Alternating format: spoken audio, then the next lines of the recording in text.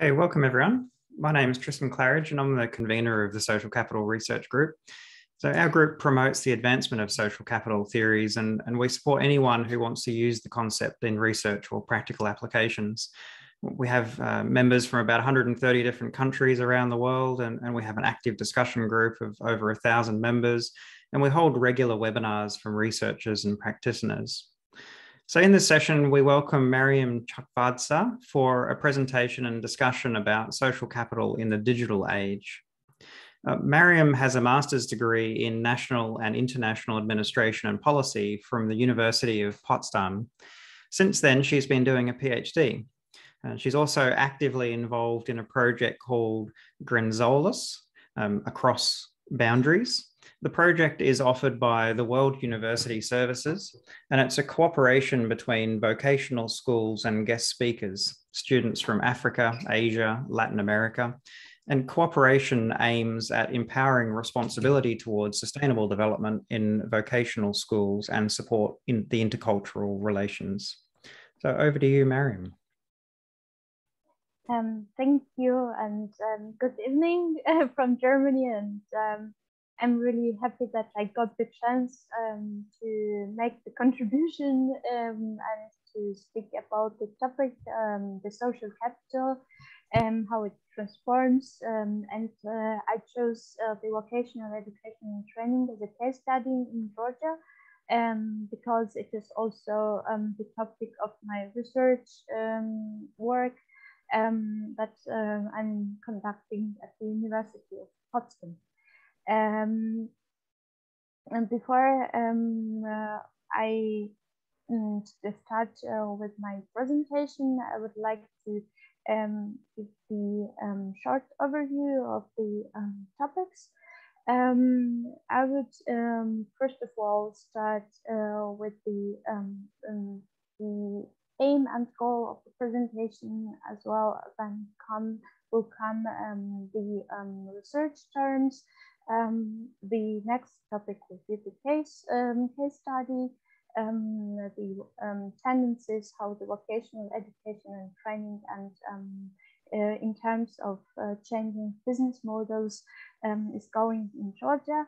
And the last part will be the final remarks and findings. I would be really grateful to get your feedback, question, critical remarks. That would really help me also to further conduct and research this spectrum. So I have following aspects in the for the present presentation today.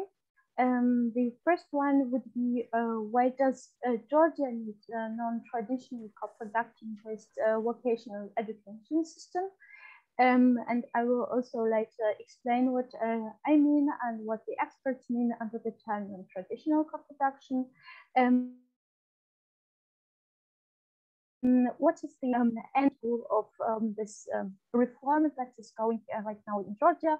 In case of Georgia, this is the, of course, to provide the digital social capital that could be defined in the context, in the Georgian context, as the transformation from a supply-driven vocational education to the demand-driven one. And as a next topic, also that I would like to emphasize is the contextual factors that confront the reform process in Georgia and hinder to accelerate the process.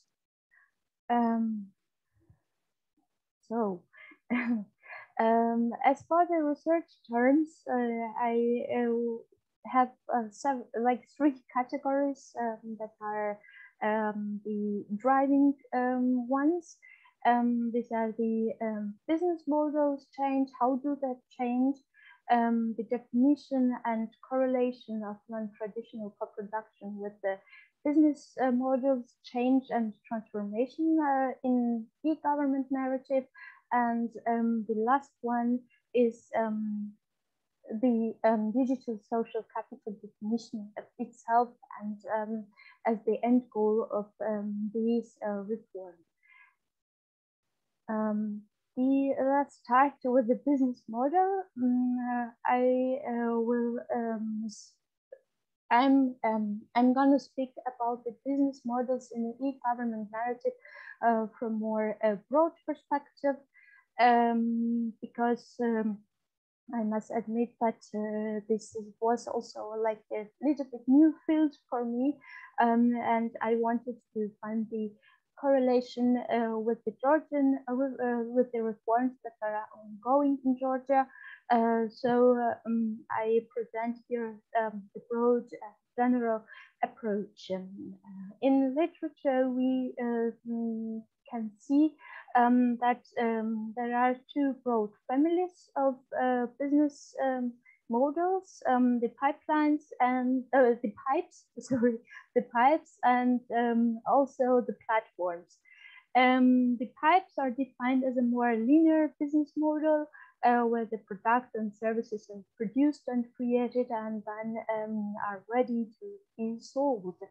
As for the platforms are acknowledged as the mainstream for the 21st century because the platforms are based on the correlation between cooperation and co-production between different stakeholders, and it enables, for instance, the consumers to use the created value and also to participate in this process. The thing why it correlates with the digital social capital is the fact that e-government changed the interactions between stakeholders. And the platform is the good example of this, because in the beginning, the platforms like the Facebook, for instance, the first goal of those platforms has been to regulate and to save the private contacts. But those platforms then later moved to the business, had got the different meaning and got very to an asset for the big companies, business companies, and not only the large ones, but also for the small companies and for the startups.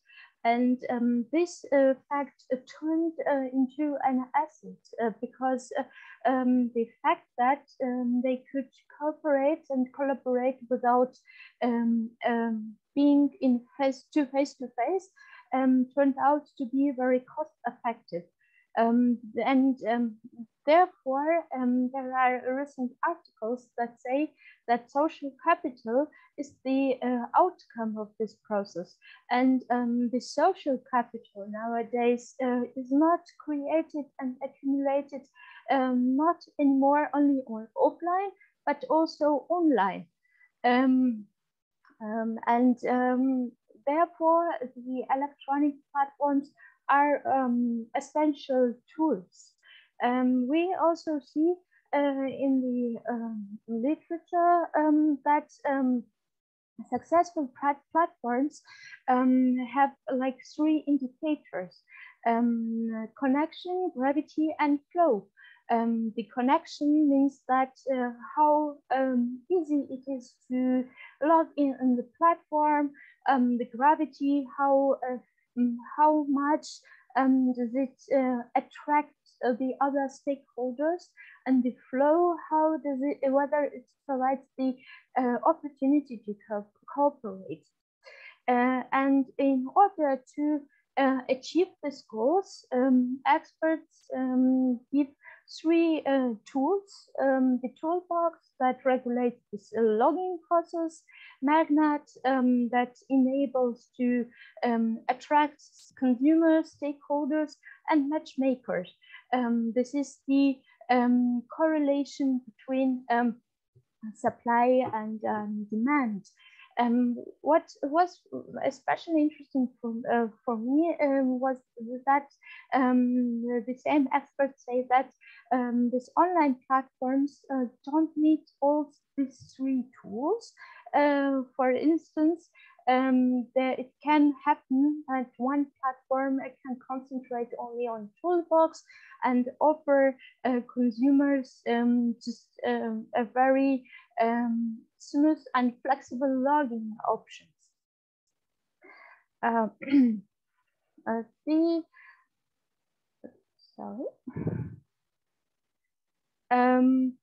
This process of the platforms and creation of this digital social capital that comes from this networking brings the other concept, which is the co-production. Co-production is a very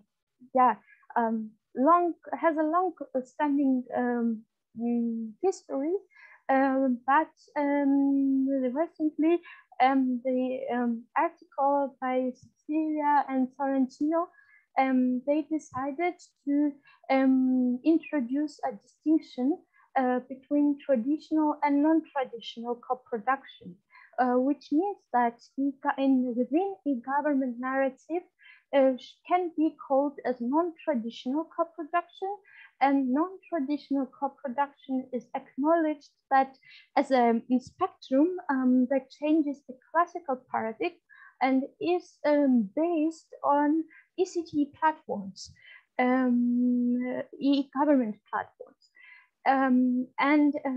What is the important thing?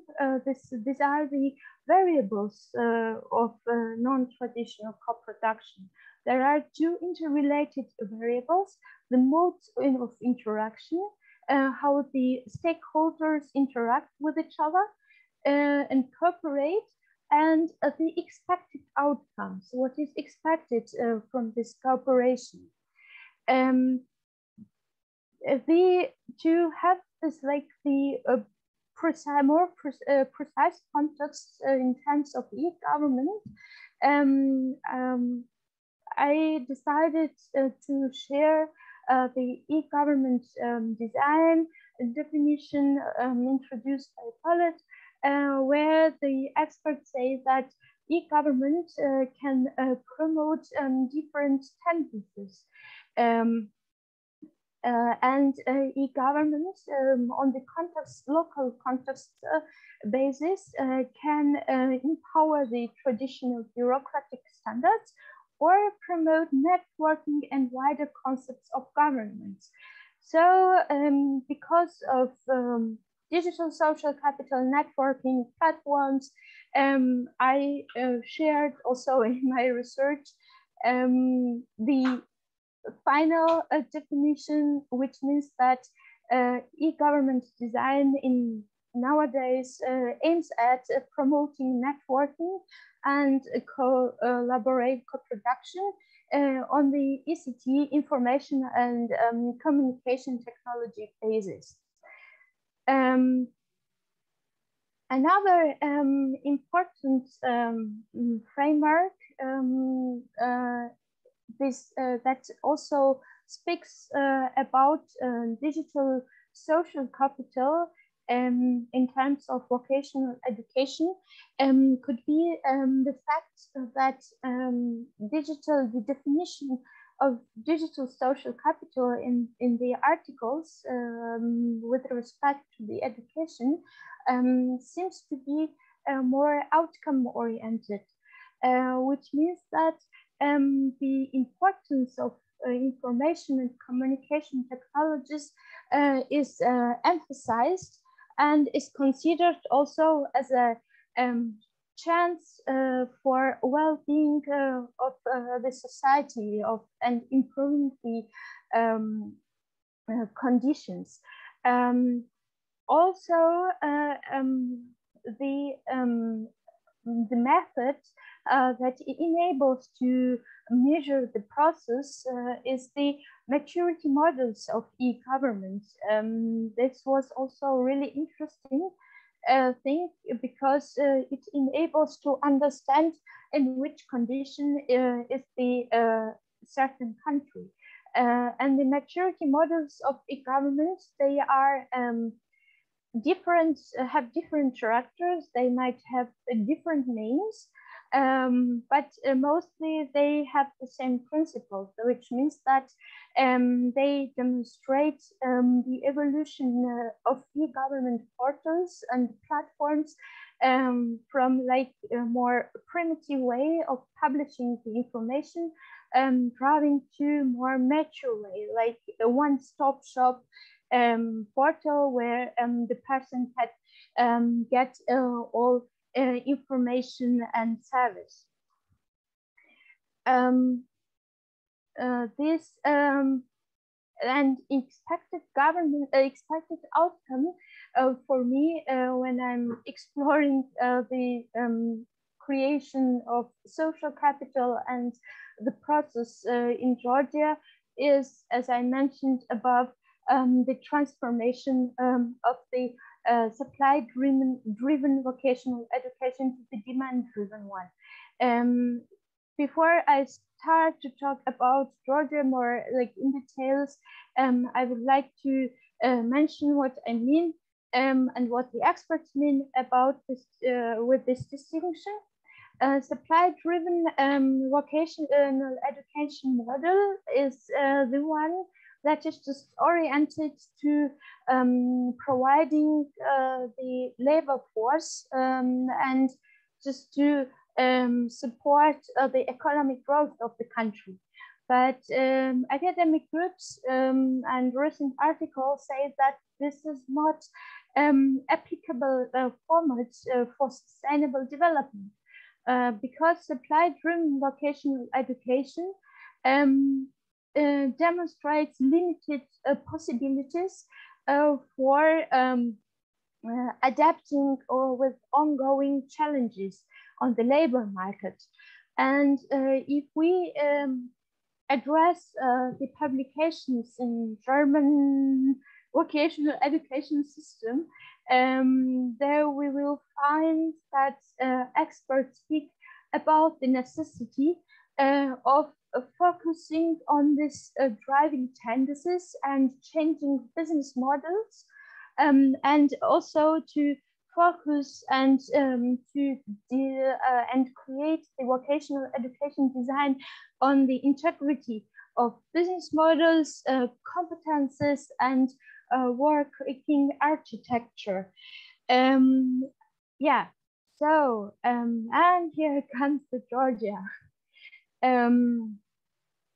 The Georgia is, I think, not because I'm coming from Georgia, but I think the problems that initiated the reform and made governments to reform vocational education also turned into the main drivers why all the reforms started. And there are several like key elements. The first one is the association agreement with the European Union, where where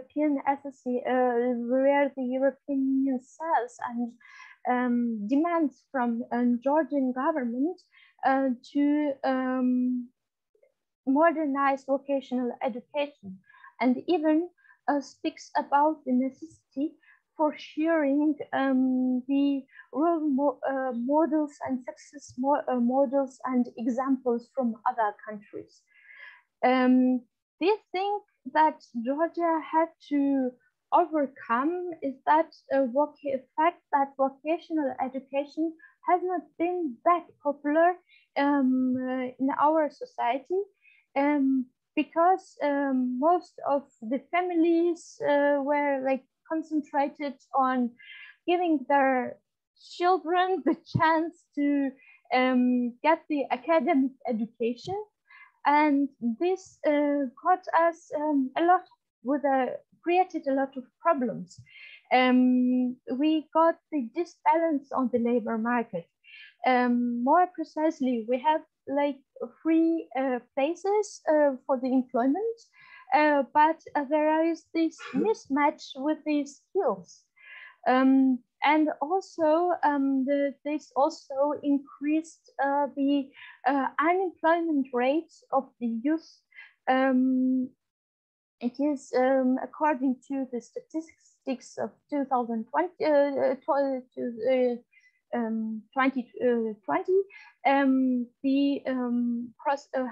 the youth unemployment has been really high, almost like over 30%. And this made also clear that Georgian system had problems with consulting and academic planning.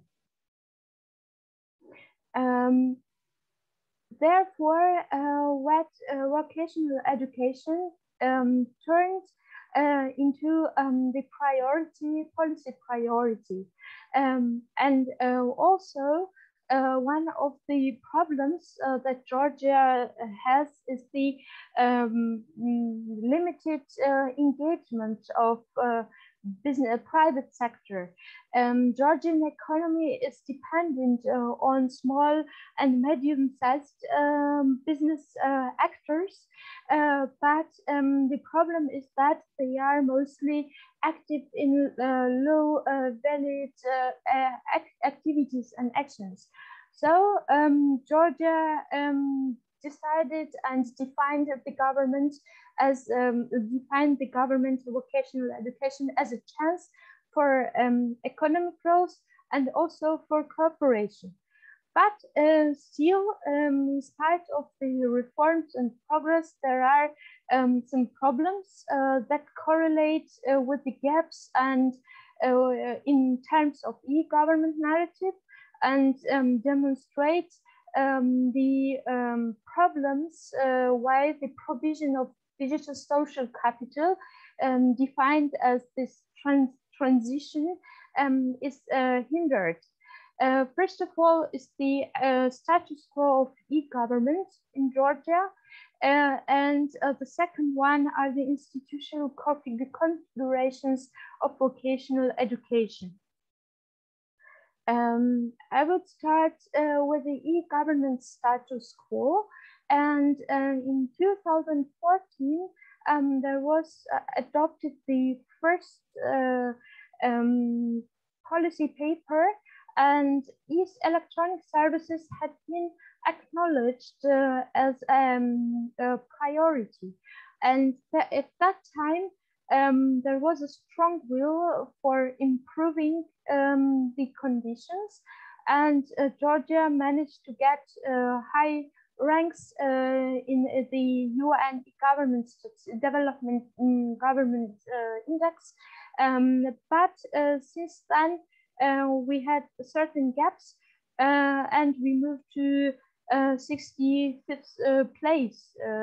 And the reports demonstrate the problems as limited human capital use, and also limited social partnership, and there is also the gap and a limited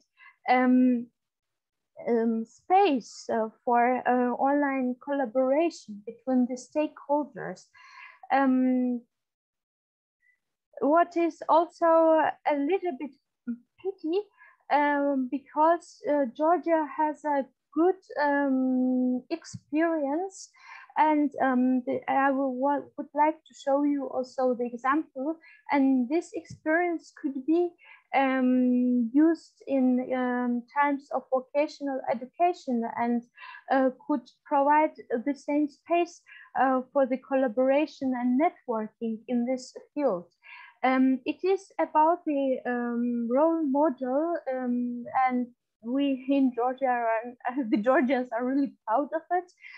This is the House of Justice, and it was created in 2011.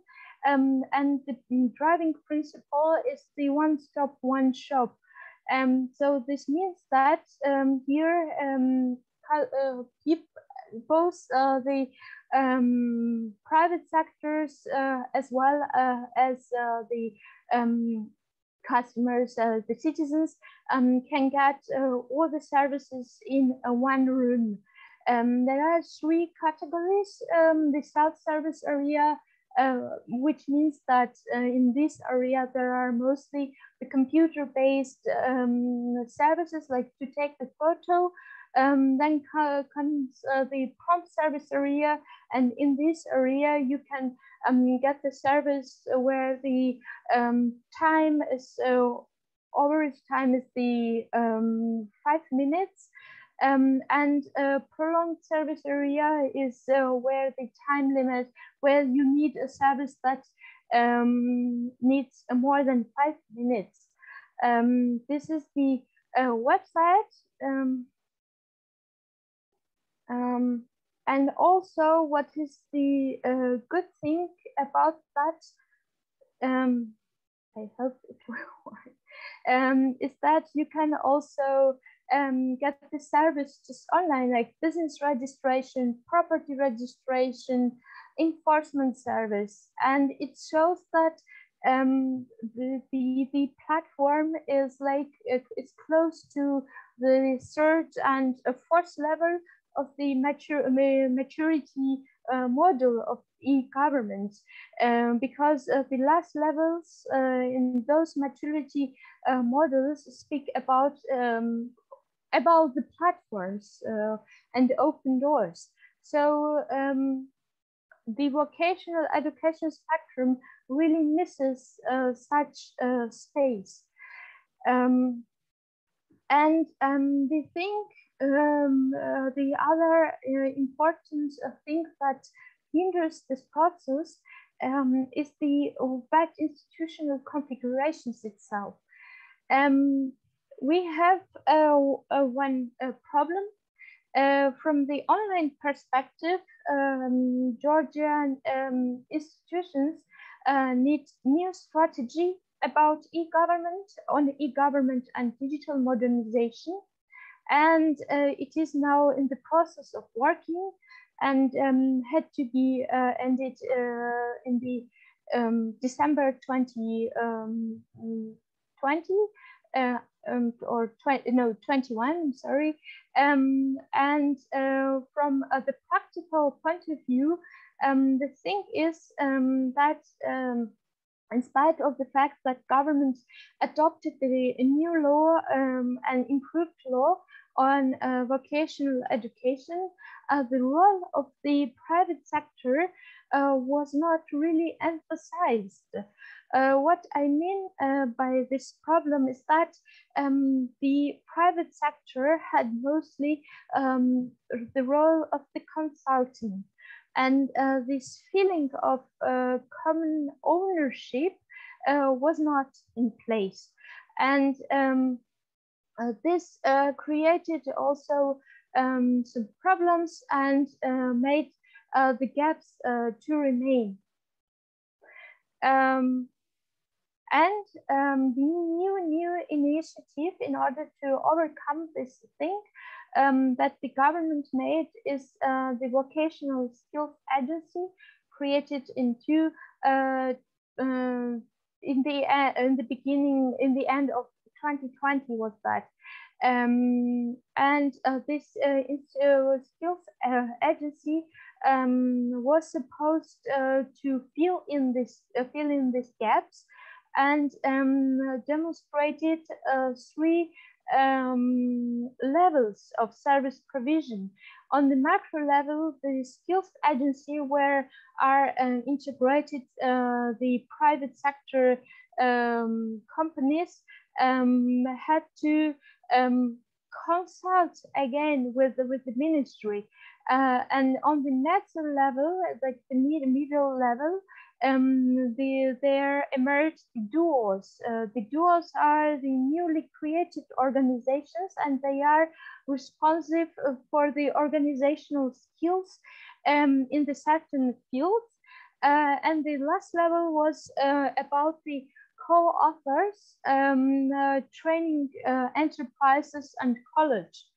But still, the problem this is a new institution, but the problem is that the common ownership is missing, and the central emphasis is set on consulting and advisory option.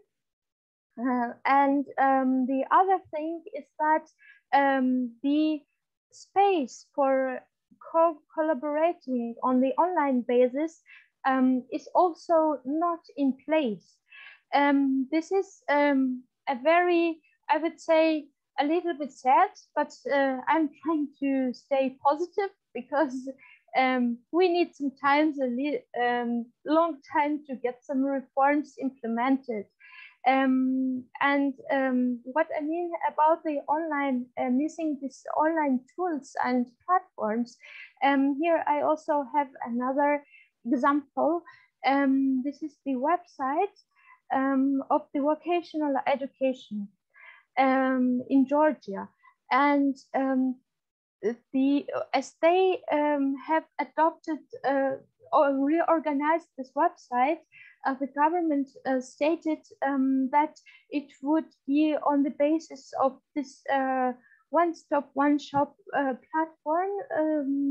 But when you enter to these options, you get just statistic and really poor information. The feedback is missing here. Two-way communication. So this hinders also this possibility of networking and linking between stakeholders. This is one of the problems.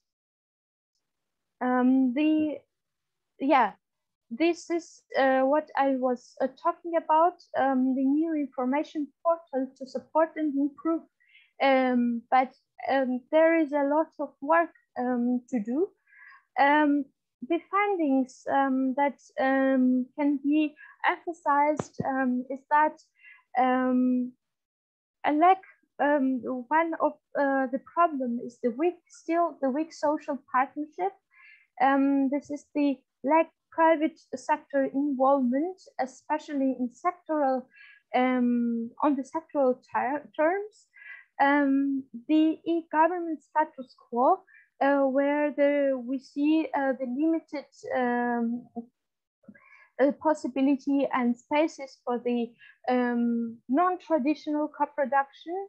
But I hope that as soon as the e-government new digitalization strategy will be soon published, and I hope that there will be some hints and hopes on this topic. As a solution, possible solution, as far as I'm in Germany and I'm trying to explore and compare the status quo of Georgia with the German conditions, I decided to explore whether Georgia could import certain elements from Germany. The thing that I've been really often asked is that why Germany? Because German's e-government development is not so marvelous and perfect.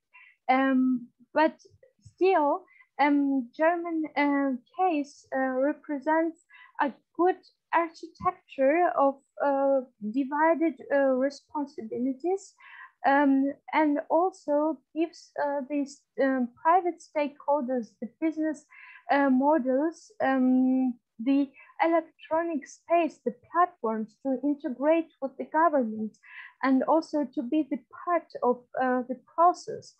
And the important things that could be imported in Georgia would be the digital laboratories, shared responsibility mediating institutions, as well as I mentioned, the integration of electronic platforms.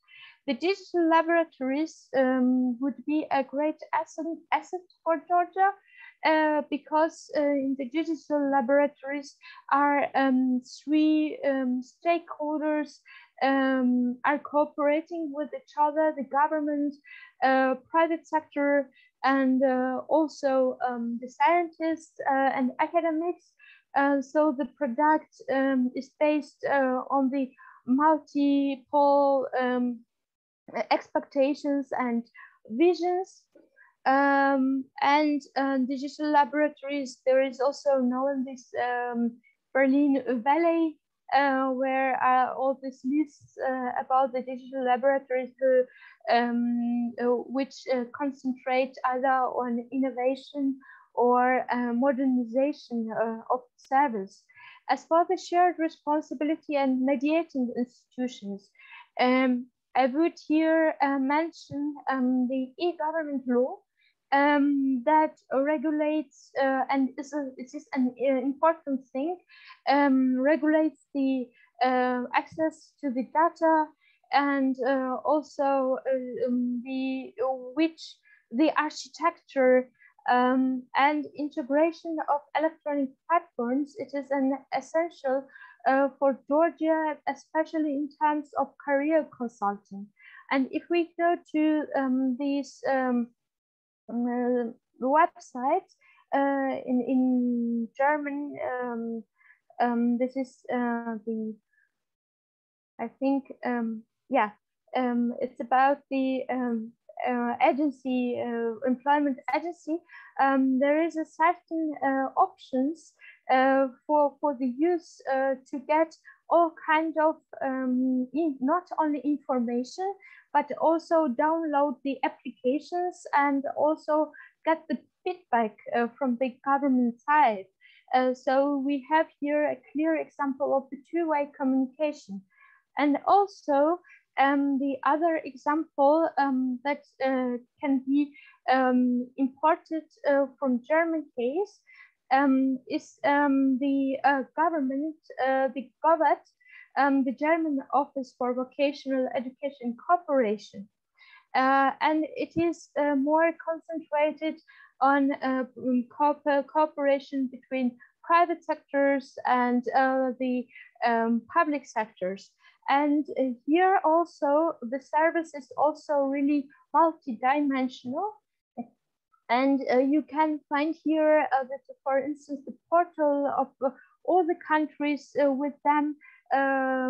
Germany has a bilateral cooperation, and also get service for online service, and also once again there is this space and platform for cooperating. And one of the other things that Germany could import from Germany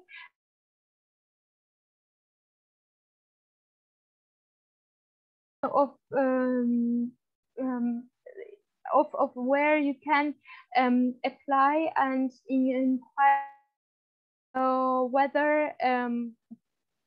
whether your qualifications and diploma is acceptable, or whether you should start some other courses. And also it is very interesting and really real fruitful portal for the private sectors, because they can find the possible persons who are interested in to be employed at their companies, and they can also communicate. So again, the feedback is in place. One of the aspects that changed the conditions on vocational in terms of modernizing vocational education, and is related with the German case, is driven by the GIZ, and this is the project Good Governance Promotion in South Caucasus. And what is a special thing about this project is the approach of the organization. It is more systematic, which means that the project focuses on improving vocational education, the conditions of good governance, and also supports the regional cooperation between Armenia, Azerbaijan, and Georgia. This project enabled Georgian private sectors to create associations, and this was one of the first steps for collaboration and connection. So as a final remark, I would say that there is a lot to do still. The crucial and first steps have been done. The legislative, in terms of legislation, the start of the reforms, but the crucial components as the platform, the tools for non-traditional co-production, as well as multi-dimensional governance, which means that a private sector should have not only a consultative role, but also the ownership on this service, as well as the third spectrum, that the third sector is provided by the welfare service. In these dimensions, the gaps should be filled. The import from German wet model could be a good solution, but of course, only to import the elements is not enough. These imported elements should be socialized and absorbed on the local contextual basis. And these three factors are essential for the future of the service and for the transformation to the demand-driven vocational system. The future the future of vocational education needs the steps in order to correspond to the future scenarios, like the ones that have been developed by European Union. European Union had developed three great huge scenarios on the basis of pluralistic approach, distinctive competences, and special responses. And these three competences, these three elements could enable to develop in Georgia this pluralistic based approach, and also to make the service more sustainable. And yeah, then I hope that the gaps will be filled in, and we will get the chance to provide this capital, and the private sector will get the chance of and feeling of the shared ownership. These are the things and the dimension where we have to work more. Thank you. I'm ready for the remarks, questions, and yeah.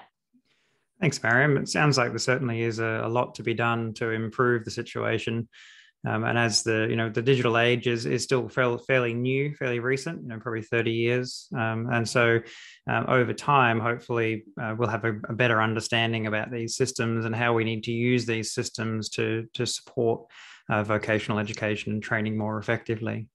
So we'll have some questions and discussion. So we have a few in the chat already, but feel free to either put up your hand within Zoom if you like, or to add some additional questions into the chat, and we'll get through those questions sort of one by one in the order that they've come in. So I think the first question was from Mariam. Did you want to ask your question, Mariam? Yes, fascinating. Thanks, Tristan. And Mariam, sorry, I'm not an expert in the VET system, but I've had a lot to do with it over the years here in Australia. So I will probably, when I send this to my friends that, might be still asleep in the VET sector here in Australia, they'll sort of say, why didn't you ask her about this? So, but anyway, I'll do my best. But we interface a lot with the vet sector in the university sector here in Australia. So it's not a sector that I don't understand. Okay.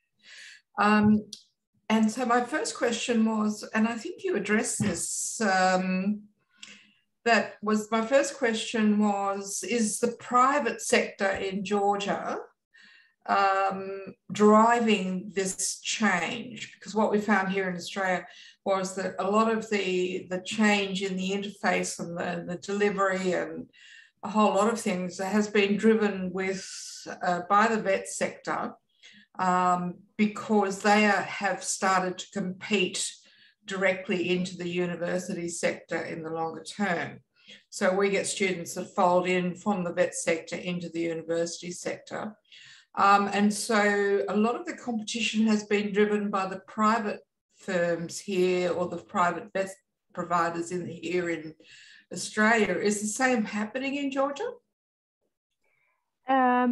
Thank you for the question. So the question is whether there are like competition between universities. Did I get the question right? No. I'm just actually asking, there's private vet providers. Private. Yeah. No, actually, this was also a challenge for the private sector in Georgia.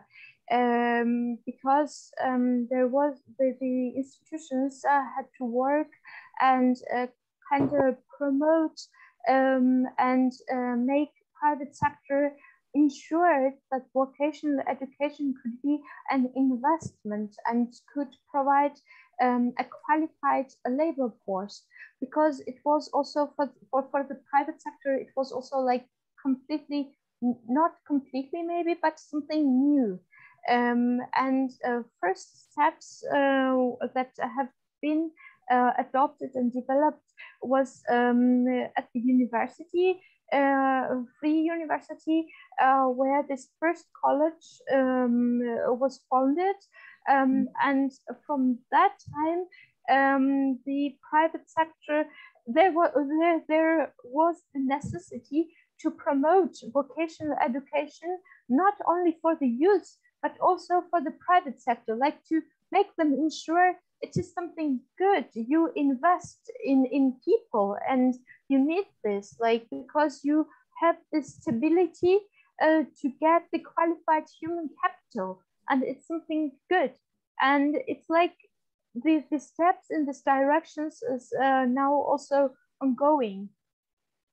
Yeah, because can't the students is there any restriction on the youth undertaking education anywhere within Georgia? Because now we have vet providers online, so they can actually get these qualifications from anywhere around the world, and that's sort of what I'm sort of trying to figure out, how the government can try, are they trying to control the sector, or are they aware of, that in actual point of fact, the young people will probably say, I'll go and do this training course. Is the government actually trying to control all of this is probably the question from that, because trying to actually stop the private sector getting involved is a very difficult thing given the online environment. No, maybe the problem, to be honest, my research was also a little bit hindered because of this pandemic situation, because I had the plans to travel to Georgia and to have these face-to-face interviews. It's has another asset and advantage in the research, but unfortunately I hope that in the summer it will be able.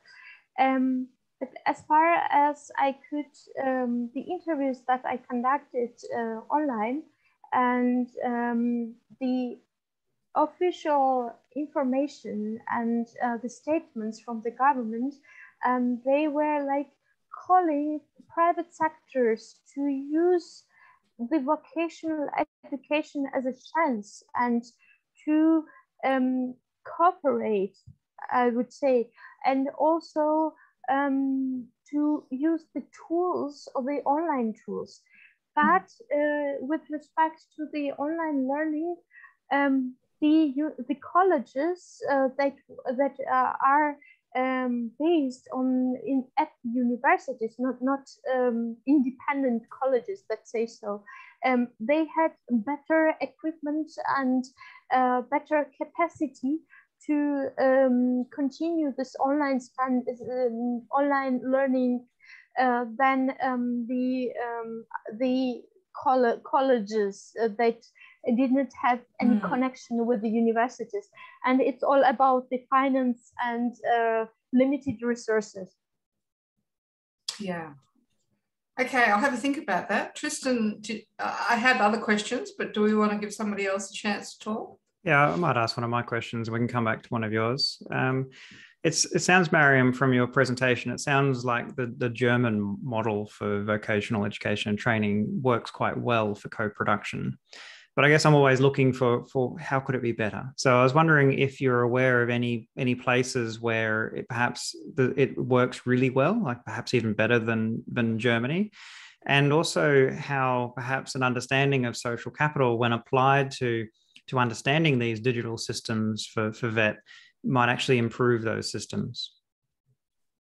I know that Estonia had a really great, much more huge steps with respect to the e-government and with digitalization and online resources and integration in a vocational education system.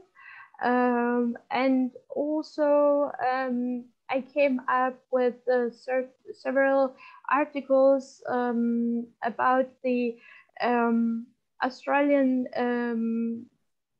the approach in Australia, how they change and try to reform it. And the second question was about social capital, because, you know, with an understanding of social capital, we can see how things like creating social identity or shaping social norms or building trust, you know, in any of these kinds of important aspects of social capital, whether or not we can design digital systems to encourage those things to occur or to make use of those things to produce better outcomes. And I think that quite often, you know, developers of digital systems are specialists in IT. You know, they know how to develop digital systems, but they don't necessarily have, you know, the understanding and expertise of things like social capital. And so I sort of asked that question more broadly, not necessarily of just of you, but of everybody here, about, you know, how could we use an understanding of social capital to sort of reinvent these systems, or to consider how these systems could be a little different than they are to produce better outcomes.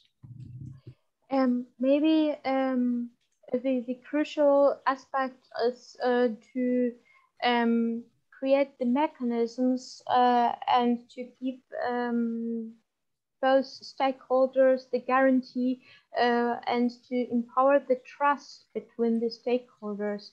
And here comes, here have the special importance, in my opinion, the legislative norms as the law in Germany on e-government, or the regulations about the open data, because the data is the driving force of cooperation in the online space.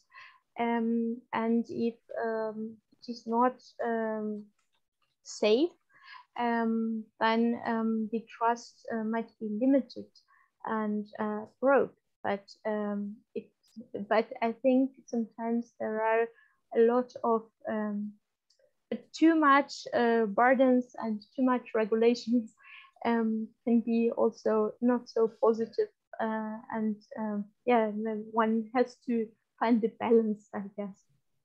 Yeah, I completely agree about the balance, because quite often you see that for people to be able to engage and collaborate, they need access. But at the same time as needing to provide access, there needs to be those controls and those privacy and the restrictions on the data. And so getting that balance right and most effective, I think, is really important. And, you know, an example that we saw here in New Zealand during the pandemic was some of the district health boards wanted access to individual, you know, to personal information of people so that they could get in contact with people and provide personalized services. But the centralized system had concerns over privacy and didn't want to hand out that data, you know, make that data available to the regional health providers.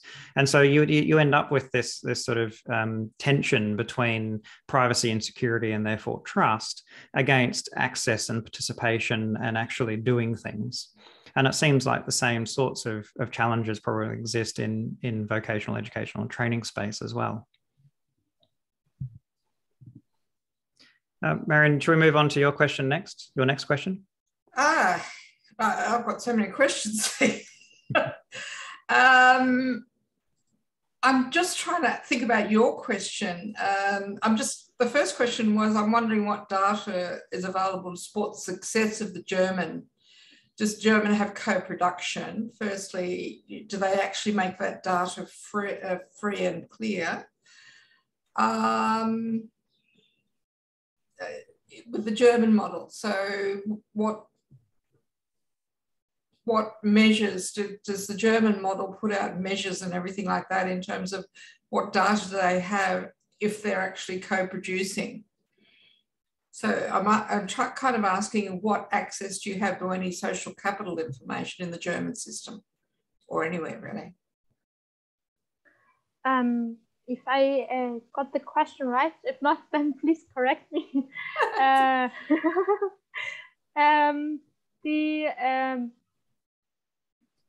While comparing German and Georgian cases, with respect to the social capital, is also plays important role the local context and how the vocational education was structured.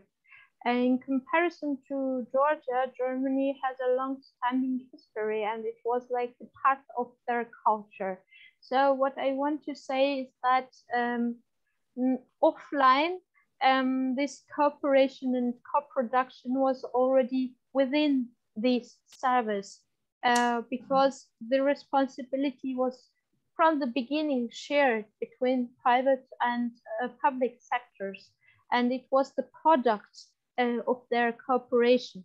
So as I understand, as I see, the main challenge and goal for Germany was to move this offline co-production, the traditional one, to the online, to the non-traditional, and to integrate in their cultural background all this e-government portals, instruments, information and communication technologies to enable stakeholders to cooperate online and create the social capital. Whereas in Georgia, we have the other problem. We had to create first the offline conditions for producing the classical co-production, and then find the ways and role models to somehow turn this in the online space. So both in online and offline terms, the service was for us new.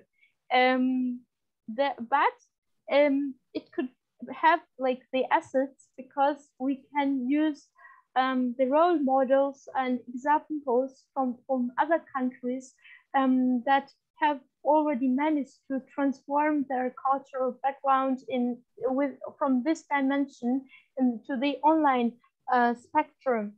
Yeah, but as I mentioned, Georgia had the like double challenge and goal, because we didn't have this background and the basis.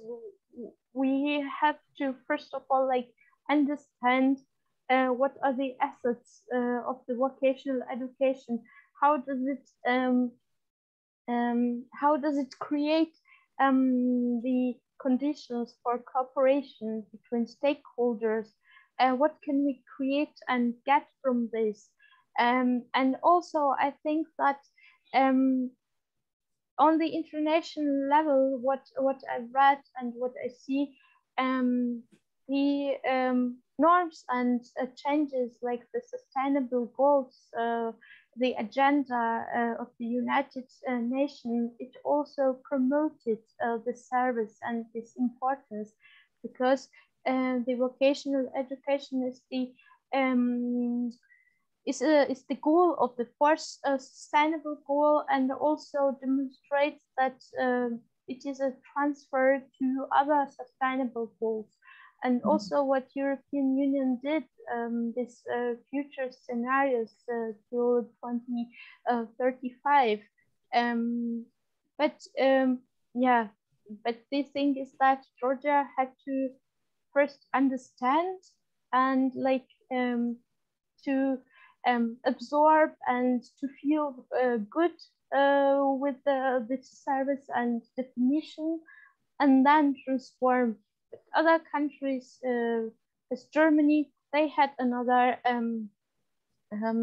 goal. They already knew what was the vocational education service and what are the assets, and they had to integrate the information communication tools. But this is my opinion. So that I'm sure that other experts have other position and may not agree. But this is the spectrum that I see, and yeah. Mariam, did you want to move on to your next question as well? Because it seems quite related. The students as partners one? Yeah. Yeah, because I'm actually seeing this as with Mariam mentioning the involvement of the United Nations, rather, United Nations and sustainable goals. That actually fits with our long-term potential driving of a special interest group around social capital. And I'm wondering to ask, I'm sort of moving around in my world, Mariam, and we have this phenomenon that's called students as partners. Now, is that part, I've actually just been keeping a rough eye on that within my space, etc., as an educator. But is that a worldwide movement where the students are starting, is that what you're talking about? Is the kind of co-production of knowledge, opportunities and those sorts of things? So say, for example, they'll do courses, our students will do courses, simplistically put, where they actually co-produce, assessments, etc., and information. Is that what we're talking about here? And is this students as partners, a really big movement in the younger generation? I think to encourage and empower the youth and the students, the important and driving role should be played by the system of career consulting. I think in terms of Georgia, because it has been also a problem in my generation, I could say, because my sister is 25 years old, and I see that in her generation, some positive steps are already done. Yeah. And they try, because they have more opportunity to study abroad and to see what the demand on labor market is. But in my generation, and still the system of career consulting is not well developed.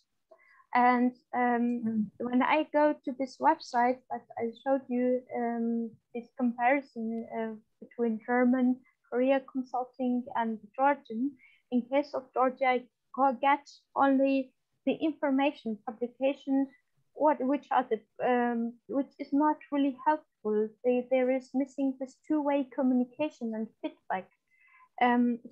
Should be more active and interactive.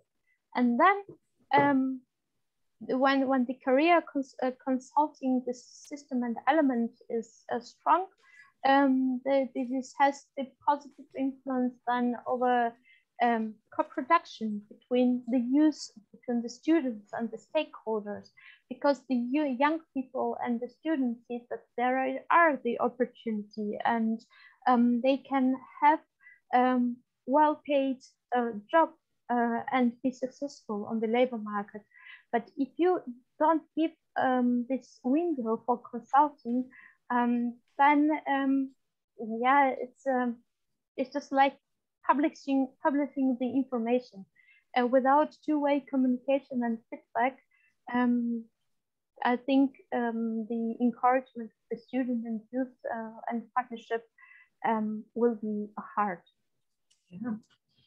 That's fascinating because you know, the two actually move very closely in tandem, don't they? So I'm thinking two special interest groups that actually correlate, Tristan.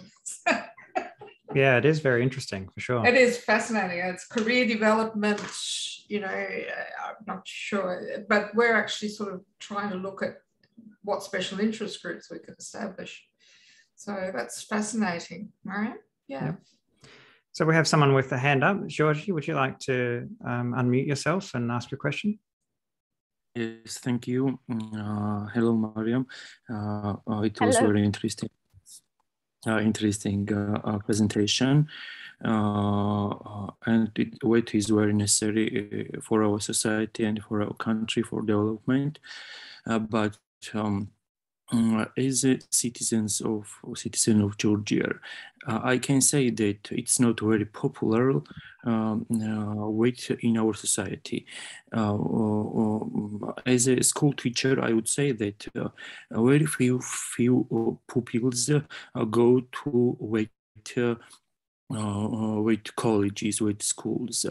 What is the reason why it is not popular in our society?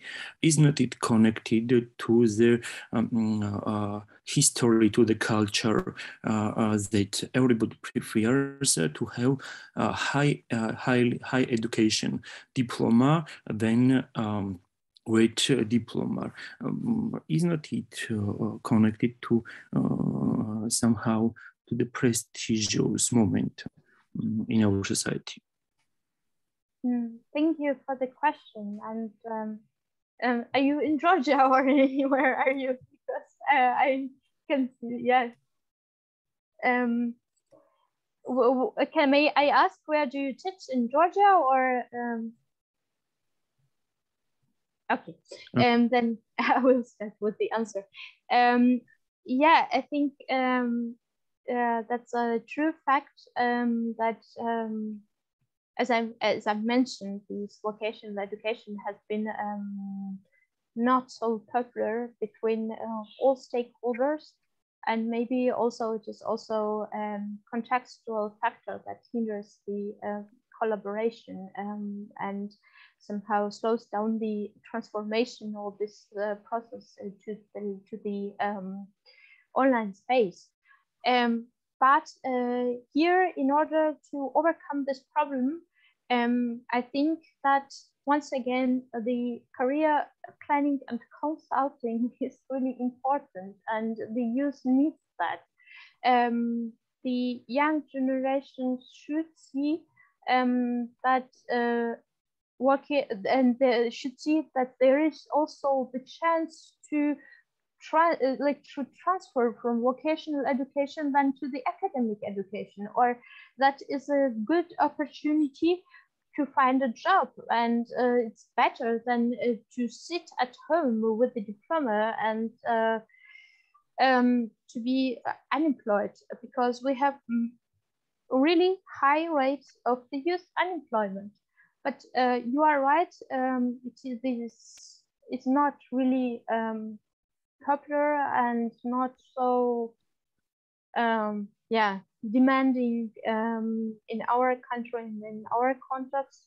But the consulting opportunity, the career planning, the active involvement of the stakeholders, and this feeling, giving the private stakeholders this ownership feeling and not only supportive, could help to overcome this problem and could help to open new opportunities and spectrum. Thank you. Okay, do we have any final questions? Feel free to put them in the chat or put up your hand if you have a question. Mariam, did you have any more questions? You're on mute. Sounds like you're saying no.